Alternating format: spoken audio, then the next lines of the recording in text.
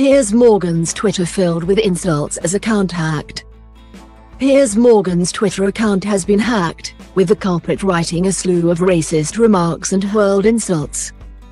The online attack occurred overnight, with the unknown assailant sending messages to Morgan's 8.3 million followers while the Talk TV host was asleep. Read more: Piers Morgan slams Joe Lycett as hypocrite for performing in Qatar. Among the messages was a false claim that controversial figure Andrew Tate had been shot dead in Dubai, and derogatory messages about the Queen. Tate later responded saying he was hard to kill. The mystery tweeter also targeted Ed Sheeran, branding him a ginger effer in the now-deleted messages.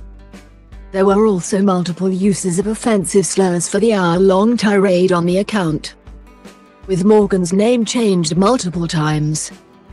Read more: Piers Morgan celebrates wife's birthday late after forgetting amid Meghan Markle row.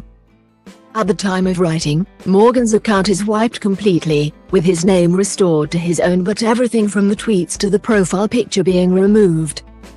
Followers encouraged the hacker to share Morgan's private DMs, but they refused, saying they had found nothing interesting.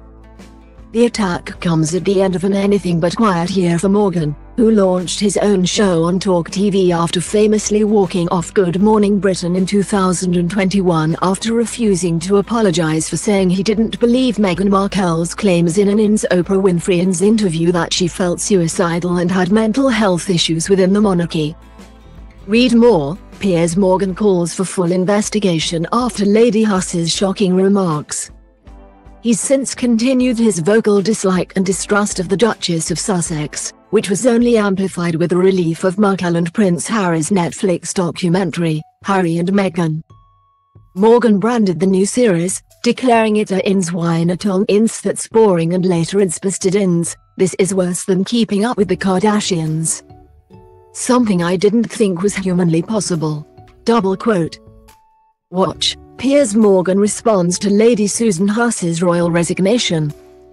Talking on Piers Morgan Uncensored, the outspoken presenter condemned Lady Huss's witless remarks and Ngozi Fumini as racist and called for further investigation.